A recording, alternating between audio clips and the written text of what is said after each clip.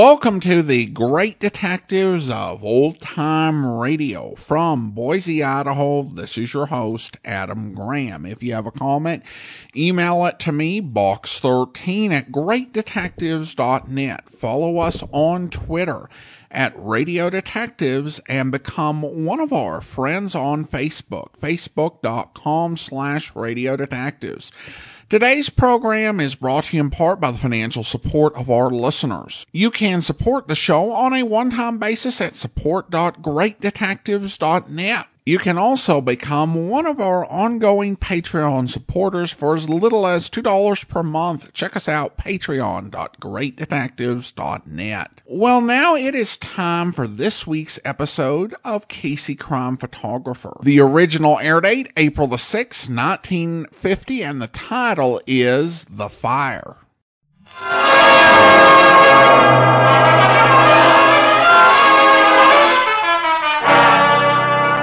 Good evening. This is Ken Roberts inviting you to listen to another adventure of Casey, crime photographer. Ace cameraman who covers the crime news of a great city. Our adventure for tonight, The Fire.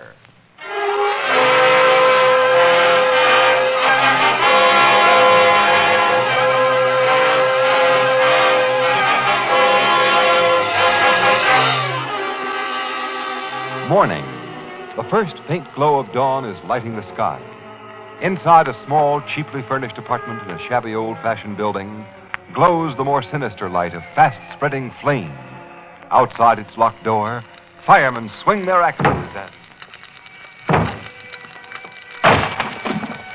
The blaze is in that corner, Ed. We may kill it with a hand extinguisher, Chief. I think we can. Get into the bedroom, Joe. Anyone sleeping there's probably overcome. I'll attend to him. Chemicals over there, boys. We'll soon have this one licked. Yeah, but not if we'd gotten the alarm a minute later. You're right, Ed. This could have been a racer. Chief! What is it, Joe? Come here. Take a look. Where? Lying half under the bed. This guy. Oh, smoke got him. Smoke don't make a guy's head all bloody. Who? His skull's been crushed. Yeah, and that's what did it. That iron bar on the floor beside him. Hey, Joe, this man's been murdered.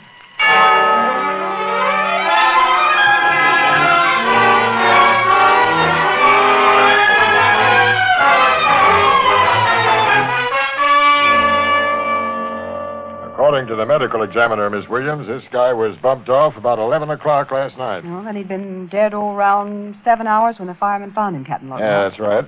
After the killer socked him with that hunk of iron, he proceeded to give this two-room kitchenette and bath a real going over. Yeah. Then he found what he'd been looking for and started the fire and beat it. That's the way it sizes up, Casey. He started the fire, of course, hoping to cover up his murder in search of the place. Sure. He started the fire in a pile of photographic film, Casey. You know how that stuff will spread ablaze. Yeah, and how? I was looking at the few bits of film that weren't burned, old negatives, apparently. That guy seems to have gone in for photography in a big way. A lot of equipment in his kitchenette, enlargers, tanks, good stuff. So my tech man tell me. Have you found any lead to the killer, Captain Logan? None so far, Miss Williams. What could the killer have been searching for? That's a payoff question. What have you found out about the dead guy, pal? Not much. All I could learn here was his name was Henry Milton, a quiet guy who kept to himself and held some kind of office job with the C.J. Winber Company. I'm going to the Winber factory as soon as its offices open at 9 o'clock and try to get a real lowdown on the guy. Good. Eddie and I'll go with you. Yes, we'd like to know more about Mr. Henry Milton.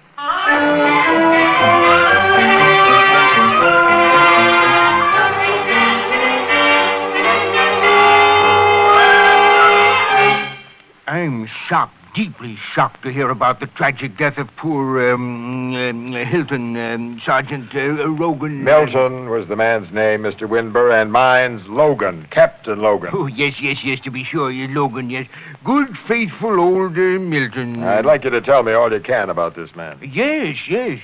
Well, I think perhaps I'd better turn you over to my executive vice president. He keeps in slightly closer touch with details and personnel than I do. Oh, not that I'm unfamiliar with the people who work for me, Captain. I regard them all as partners and close friends, but, You rang, Mr. Winber? Yes, Purvis, tell Mr. Haywood I want to see him. Yes, sir. Just a minute. Has there been any news of Crowley yet? No, sir. Well, don't neglect to inform me at once if any message is received. You'll be told immediately, Mr. Winber. Yes, that's all. Get Haywood. Yes, sir. Now, Captain, as a policeman, you might give me a bit of advice. Yeah? You see, my cashier, a chap named Crowley, went away on a 2-week vacation 16 days ago. He was due back at his desk day before yesterday, but he hasn't appeared. And nobody in the plant here or at his home has received even so much as a postal card from him since he left. Now, do you think I have reason for concern? If he was my cashier, I'd feel concerned. Have you investigated the books? Not yet, but... You better have an audit done on those books right away. Your man is bonded, of course. Oh, yes, the firm will face no loss, but I pride myself on my judgment of character, and it will be a sad blow. Oh, you're here, Haywood. Yes, C.J.? This gentleman is Captain Logan of the police.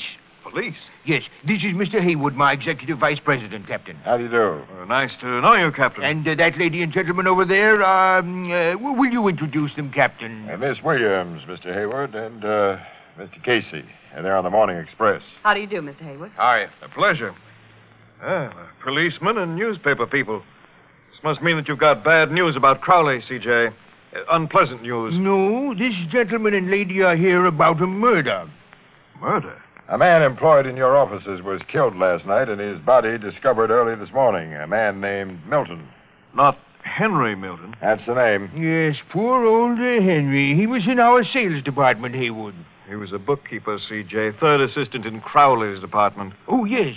Well, that's what I meant. How was he murdered, Captain? Tell me. Will you excuse me, as Captain Logan has already told me the distressing news and I have other things to do? You won't mind. Go ahead, Mr. Winburn. Thank you. It's been a pleasure meeting you, Miss... William. Yes, of course. And you, Mr... Casey. Oh, yes, quite so, yes. Please call on me when I can give you some more assistance, Captain. I'm always ready to help. Thanks. Good morning to you all. Good morning. Well, now maybe we'll find out something, Casey. About time. I heard your comment, Miss Williams. Evidently you haven't had a very illuminating interview with Mr. Winber. Mr. Haywood, it was a total blackout. That guy must have inherited this big outfit. Huh? He did, from his father. Oh, don't misunderstand him.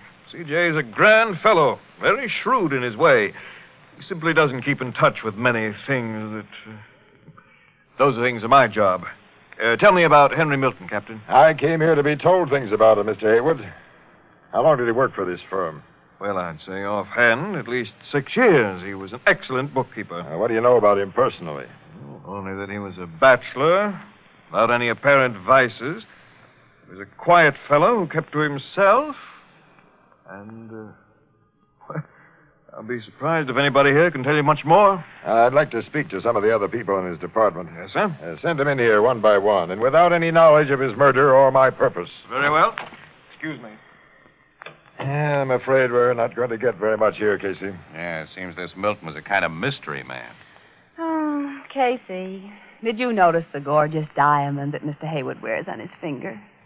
Quite a ring, isn't it, Annie? Yeah, I must have turned a delicate shade of envious lettuce green when I saw it. It's 4 carats at least.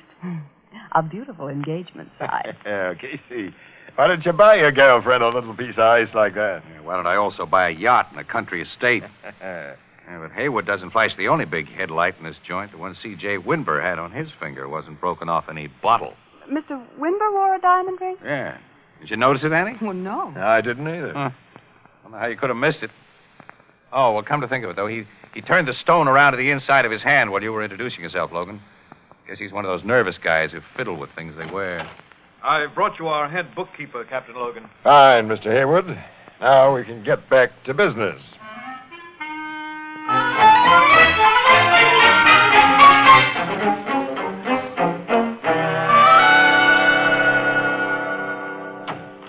Hop in the car, Annie. Mm-hmm, with pleasure. Well, time we've spent in the Winber plant's been a dead loss, Casey. Yeah, nobody knows anything about that guy Milton at all. Except that nobody liked him. Which doesn't give Captain Logan much to work on. No. Well, we might as well enjoy the scenery, eh? What scenery? The factories on that side or the billboards on this side? This becomes a nice old country road after we round the curve just ahead, kid. Yep, we'll see spring busting out all over. Oh, I'm too tired to look at it. You know, someday I'm going to quit this newspaper racket and get married and live like a human being. Yeah? Yeah. Pick the guy? I'll take the first one who slips a diamond on my finger.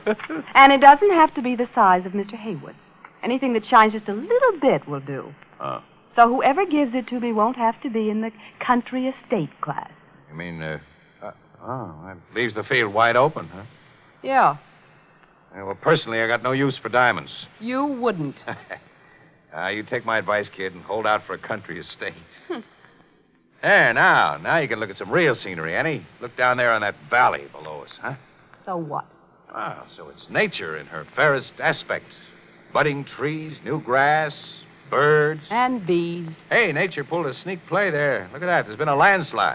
Part of the hill took a trip down to the valley. Huh. Must have happened very recently.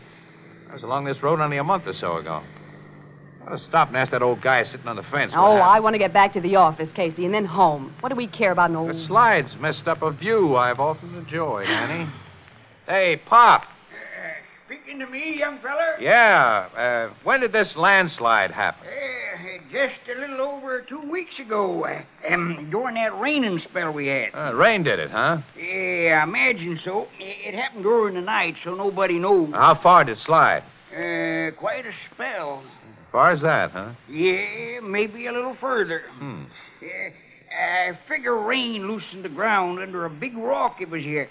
And when the rock started to roll, it carried part of the hill along. You mean the big white rock that looked like a warty cucumber? That's the one. Yeah, it's a wonder that old cucumber rock didn't do a Brody long time ago, Annie. It was only sort of balanced there. Oh, isn't that interesting? I've been telling folks for years it was going to fall someday and take half the hillside with it. I always said, let a strong man stick a 8-foot crowbar under that there rock in the right place, give a healthy heave, and over she'd go. No man ever tried it, but the rain proved my point. Sure did, Pop. Well, let's get along, Casey. Oh, okay, Annie. Well, thanks, Pop. So long. So long, young fella. Good luck to you and your missus. I'm not his missus.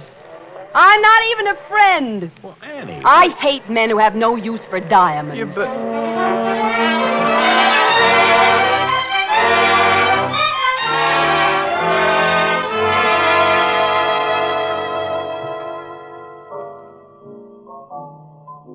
Now, as you was saying, Casey, before I had to wait on that customer. Wasn't saying anything, Ethelbert.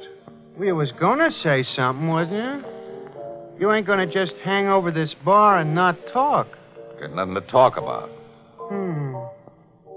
How about the Milton murder? Have the cops learned anything new since yesterday morning that... No. Where's Miss Williams? No. Well, the office, I guess.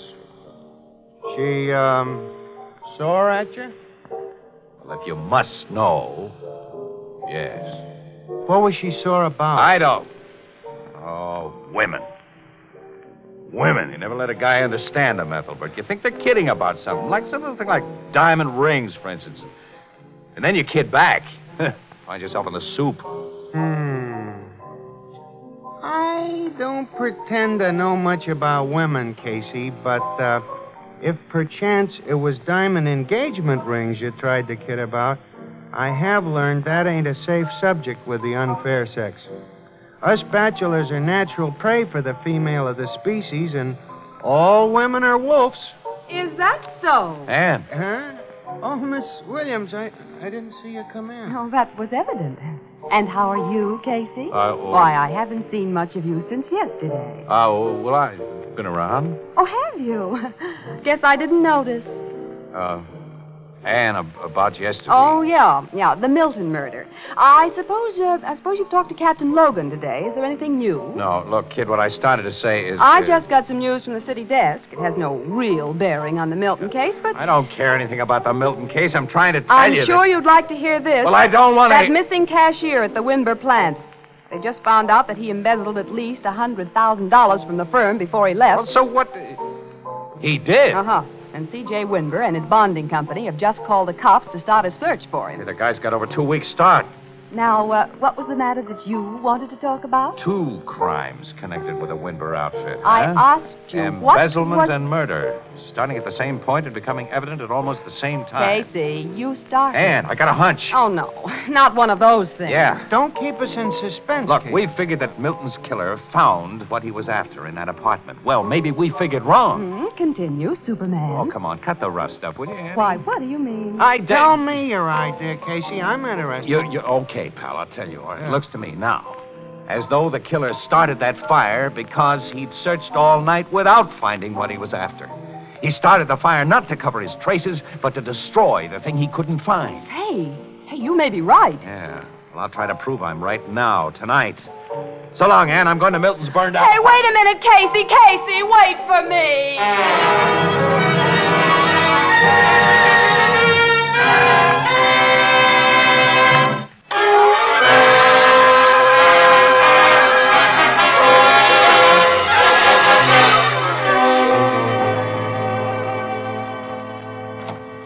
Come in quick, Ann. Let me close this door. Dark in here.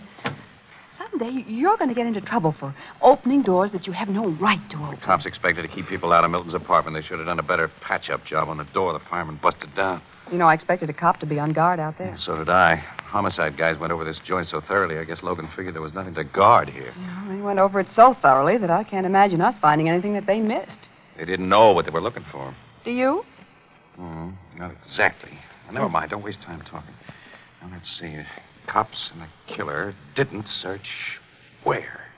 How about the plumbing? Hiding stuff in pipes and sink traps. An old gag. You can bet Logan's guys used their wrenches here.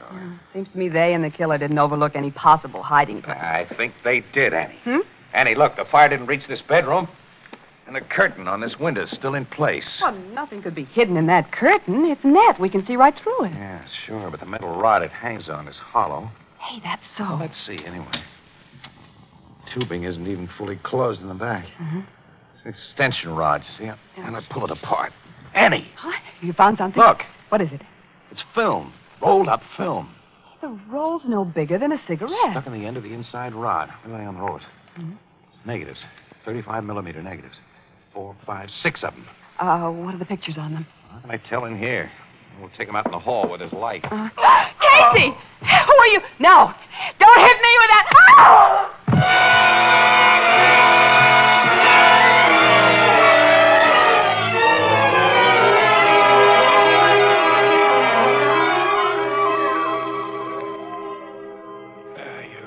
You're all right, Annie? Are you really okay? Huh? Yeah, Casey. How about you? Yeah, I'm all right, I guess. Who's the man who hit us? The guy who killed Milton. He came back here to go on with his search. When he saw us find what he was after, he went into action. And good. Did he get the films, Casey? Yeah.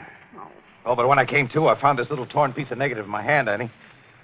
Guess I had a death grip on that one, huh? Oh, is there anything on that fragment let me see. might... Yeah, there's something on it. Yeah. A big black shape, and isn't that a hand showing there? A closed fist. What good will that do us? Yeah. Well, Casey, you can enlarge it. Wait a minute. What? This big shape in back of the fist. I've seen that before, that shape. Oh, what is it? I can't place it. It's just something familiar. Wait a minute. I got it now. That's the warty cucumber. Warty cucumber? The rock, the big balanced rock that caused the landslide. Come on, kid. We're going back to the office where I can blow this thing up and be sure.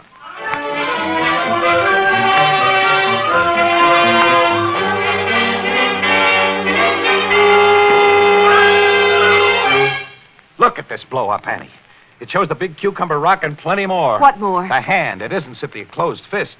It's wrapped around a crowbar. Crowbar? Well, Casey, I Well, don't know you'll get it all in a minute. Look, what do you see on the hand in this picture? A ring. Set with a big stone that may be a diamond. Yes. And we've met 2 guys who wear big rings like that. Haywood and C.J. Winber. Either Haywood or Winber murdered Milton. And another guy. Another guy? Uh-huh.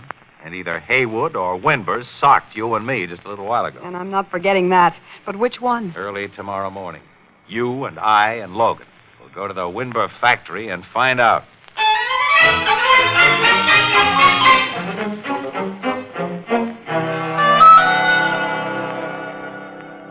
Hey, I suppose, Captain, that you've come to see us about the distressing disappearance of Mr. Crowley, my former cashier. I don't handle embezzlement cases, Mr. Winburn.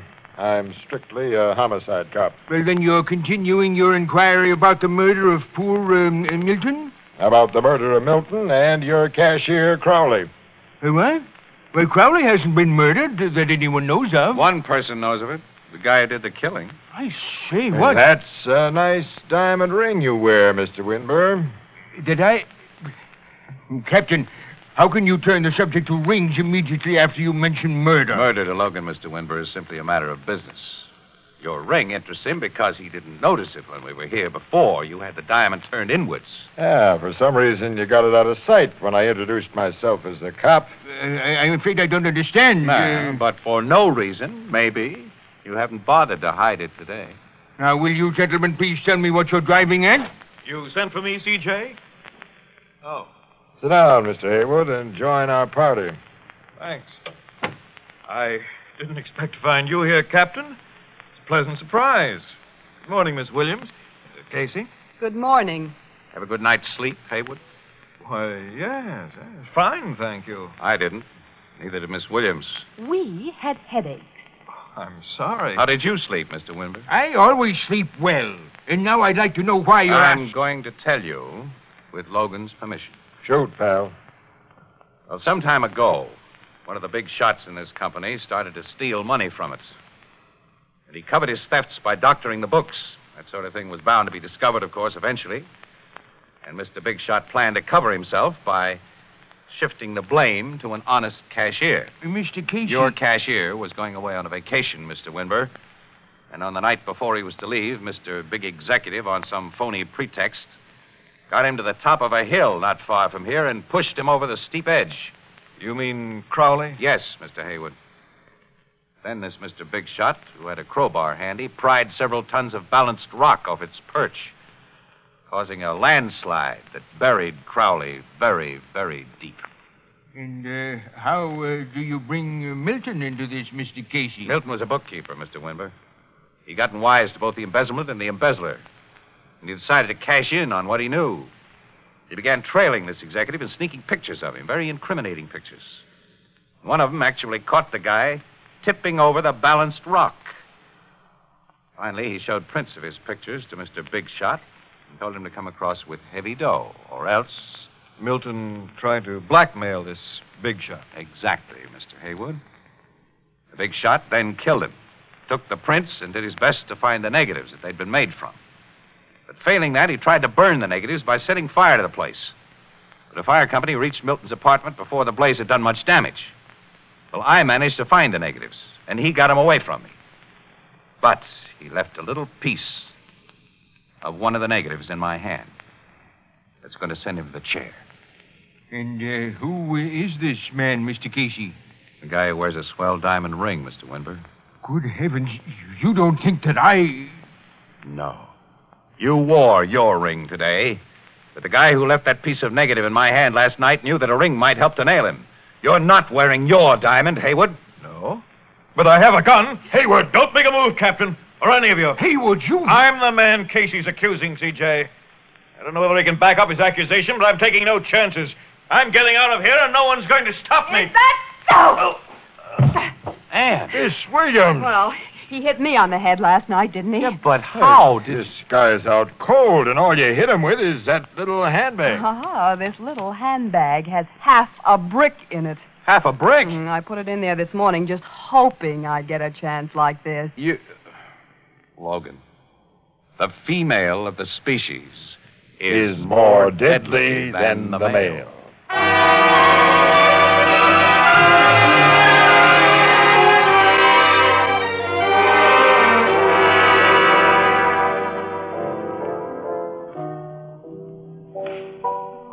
So now you're a KO artist, huh, Miss Williams? Haywood didn't come to till he reached the old jail. Well, I only gave him half of what's coming to him. Has he owned up that he killed that cashier and Milton? Mm-hmm. After a bulldozer went to work on that landslide this morning and uncovered the cashier's body. Miss Williams, that's a swell ring on your finger. Where did Ask Casey. Well, you see, it was C.J. Winber's ring. He wanted me to have it as a reward for trapping Haywood, but, of course, I got no use for diamonds, so... So, Mr. Winber gave it to me. It kind of looks like a engagement ring. Well, it isn't. Annie, I priced a beautiful little house today, way out in the country. A house. Oh, way out in the country. Well? I couldn't afford it. I'm going home. Good night. Oh, whoa, wait a minute, Annie. Annie, wait for me. I don't blame her. Who'd want to live way out in the country?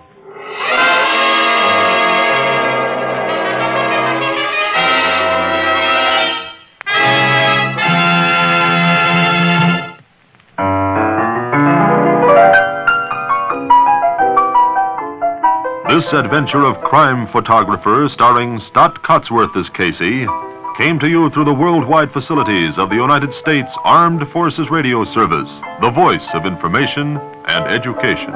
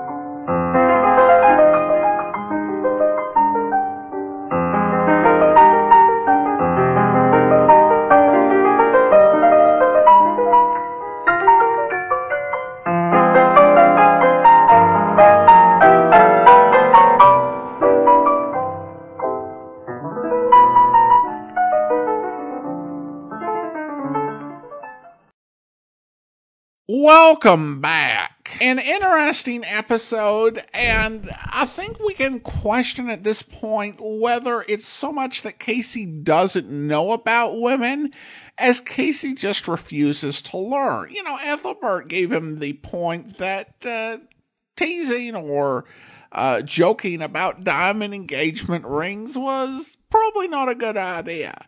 And so what do we get at the end of the episode? He decides that, hey, why don't I try joking about settling down and buying a place? And I will say this, Brooksy on Let George Do It would get teased by George like at 2 out of 3 episodes, you know, when you get into the 50s, and he would hint at potential marriage. And she would just kind of give a, like, oh, George. But Anne would not have any of it. So hats off to her. And I definitely appreciated her use of the purse to capture the villain. You know, those big purses could be weapons, obviously. But you put a brick in a little purse, yeah, that'll work. And if you've got just enough arm strength, it'll do as well, if not better, than a punch from Casey Crime Photographer. Now it is time to thank our Patreon supporter of the day. Thank you to Jeff, Patreon supporter since December 2015, currently supporting the show at the rookie level of $2 or more per month. Again, thanks so much for your support, Jeff. And that will do it for today. We'll be back with another episode of Casey Crime Photographer. Coming up tomorrow, it's time for that man that the police call Chameleon, whose last name actually is Chameleon, Mr. Chameleon. Where? I'm not a baby. It's only 10 o'clock, Helene. I have a right to go out and enjoy myself, haven't I? No, you haven't, Lois. Not if you're going to play bridge for money. But that's ridiculous. You do it yourself all the time. Last month you paid the rent here with the money you made at bridge. Lois... You're always next door playing with the smallies. And just because they asked me to a couple of parties. You're too young for that sort of thing. You're only 20, Lois. Since Dad and Mother died, I've had to look after you, and I intend to go on doing it whether you like it or not. But the Smalleys have been so kind to us. I didn't say they weren't. I simply said that I won't have you playing cards for money. I'll answer that. And don't think I finished with you. I haven't. It may be Edgar. I hope it's Edgar. The sooner you marry him, the better I'll be pleased. Yes? Oh, hello there. What's that? Elaine! Elaine, what happened? I hope you'll be with us then. In the meantime, do send your comments to box13@greatdetectives.net. Follow us on Twitter @Radio Detectives and become one of our friends on Facebook, facebook.com/Radio Detectives. From Boise, Idaho, this is your host, Adam Graham, signing off.